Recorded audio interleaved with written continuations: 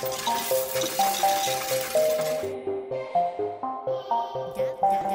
keep that change.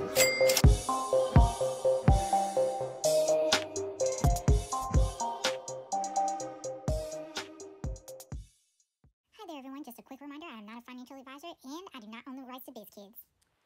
What's going on, everybody? Welcome back to my channel. This is Dolli Smith coming back at you with another video. I'm so excited to be here with everyone today. If you're brand new to my channel, welcome, welcome, welcome. My name is Dolli. I'm just a typical millennial who's out here and just not trying to be broke for the rest of my life. So I literally wanted to make a financial change, so I started keeping my change. Literally pennies, nickels, quarters, dimes, whatever I got, I'm throwing it into the savings account. I'm throwing it on the debt. I'm budgeting over 6K of debt paid off so far. If you want to join me on my journey, don't forget to like, comment, and subscribe. And for those of you who are already subscribed, thank you so much. I appreciate everyone's time. Let's go ahead and get into today's video. We're going to be talking all about credit, and specifically how I got started with credit, what my application process looked like, what did it look like after I got approved, and what exactly did I start charging on it in order to start building my credit. Let's go ahead and get right into it.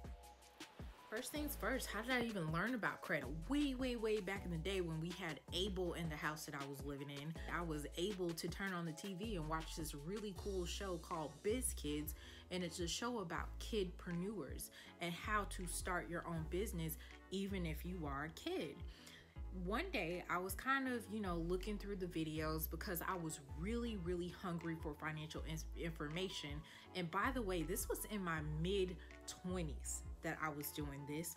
I was looking for this show and I was like, okay, oh wow, they have a credit episode.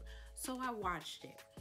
Everything that I had heard from like Fox and all the other financial things that I was listening to, and I was just in there like, and in the back of my head, I'm like, what the heck does any of this mean? When I watched BizKids, I was like, oh, so credit is just basically, a financial institution or a bank or a credit union basically lending you a certain amount of money, and they're expecting you to use it, pay it back on time. They report that out to the credit bureaus, and that's how you get a credit score. Got it. Don't know why everybody else's explanation just went right over my head, but apparently it did. After seeing that explanation, I was like, okay, let me just pop on over to my local financial institution and go in there and say, hey, I would like to apply for a credit card. What did my application process look like? It was actually pretty smooth. We walked into the bank, signed into the little kiosk, was called back by a representative, and because some of my information was already in the system, that was actually imported into another screen, and she just asked me verbally for some other information, and then boom, my application was submitted and I was denied. Some time went on after I got the information that, I was declined, and the representative did give me the option of maybe looking into a secured credit card. Is the bank putting some money on hold in your savings account? I think she gave me like an estimated amount of like $500 because they do have minimums for secured credit cards, but you basically back a credit card with your own money and it still helps you to go ahead and build credit.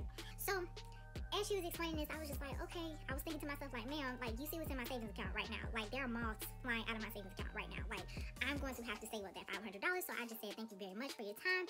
I really appreciate it. And I went on about my day. Later on, I got a call. They were like, Miss Smith, we reviewed everything, meaning the underwriters for that financial institution, and they said, you're approved. Oh my goodness, I'm approved for my very first credit card. Like, I'm so excited. Now the question is, I'm approved. I have this card. What do I put on it? I was in school, very naturally, I thought, hey, I can put my book rentals on here. I can put my tanks of gas on here. And as soon as they post to my account, meaning that they're not showing up as pending anymore, I just went ahead and made my pay. Like I didn't wait for the statements cut because I know me. So I was like, I don't know how that happened. I don't know if the representative maybe asked them if they could take a second look. I don't know if that's something that they automatically did, but it happened. Last question, did it actually help? And the answer is yes. The most important way that it actually helped me is that I actually became comfortable with credit. I was actually very afraid of credit before all of this. I was afraid of debt in the beginning, and it was really kind of stunting me from really kind of opening my mind to different areas of financial literacy. So I was very excited about that. I definitely look forward to seeing and learning more about finances and financial literacy.